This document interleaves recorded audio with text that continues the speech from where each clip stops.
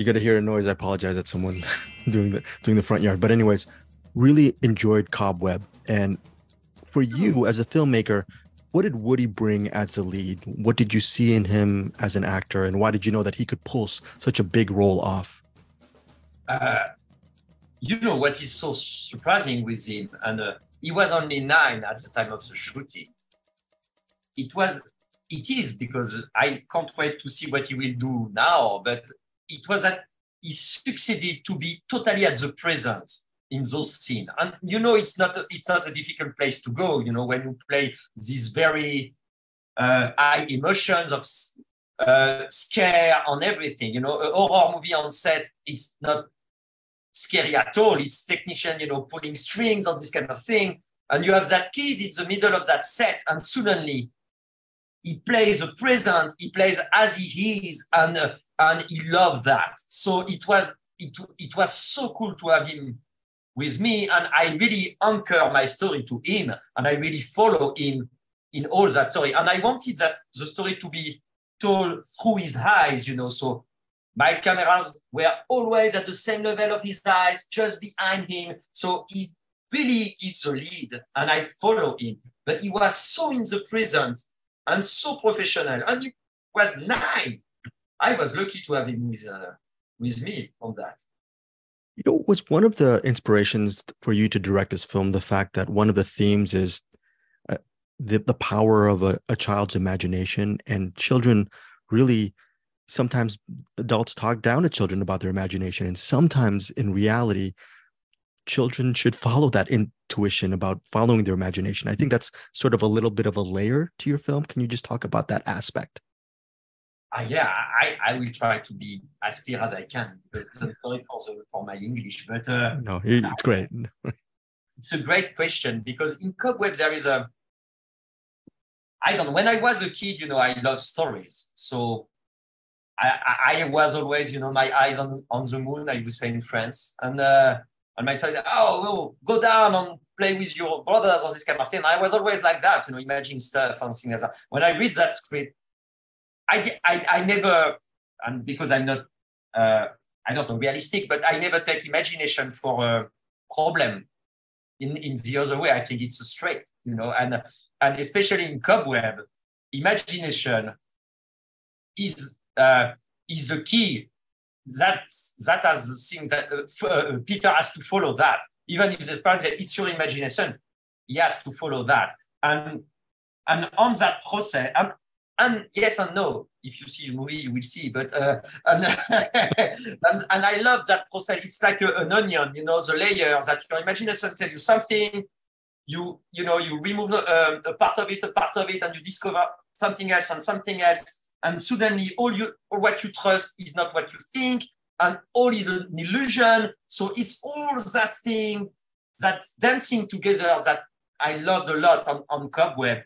And I wanted to go on that, in a real hypnotic way. There is very slow motion, always onward, or this kind of movement. And so it's hypnotic. Drum and bass score is the same way. So we have to create that weird place where imagination and reality are not clear.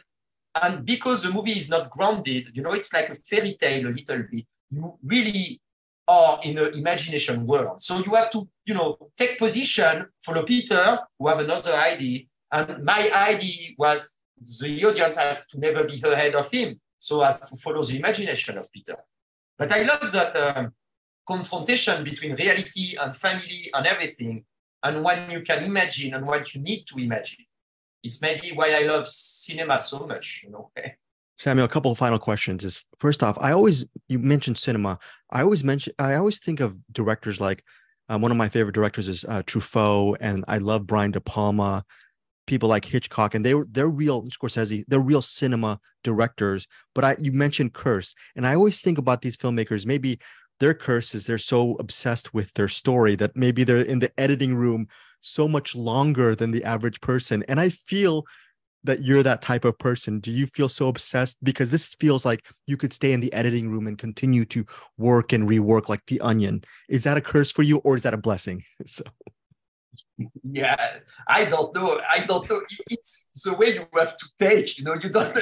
For me, I don't feel I have the choice. I think the boundaries of that is the production way. You know, at this time we have to finish the editing process. But I really think that you know, you have three writing process in a movie. You have when you write the script, when you shoot it, and when you edit it, you can, you know, bring another a whole other writing process to your movie. So the edit process is so important. And in a scary movie, it's so important to explore and find the good way. And you know, when you watch a Brian De Palma movies, it's so virtuous in a way. You can't help yourself to say, "Oh my God, what it must be." And the whole technique of editing, you know, is not the same way to do. We can do everything today and try everything. At the time, try something was long, you know, so they really try something and say, oh, no, it's not a good way.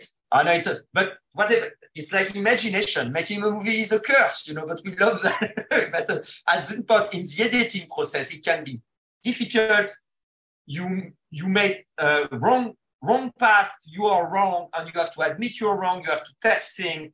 And I have that, as you said, I have that, I can stay in that room all my life. So I really need the help.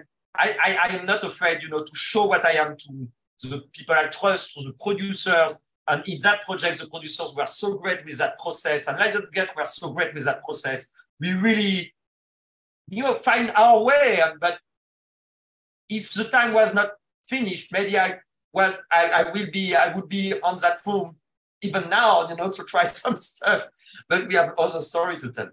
And Samuel, before you leave, very quickly, can you, right off the top of your head, can you name one of your all-time favorite movies, and what is it about this specific film that resonates with you, that is special for you?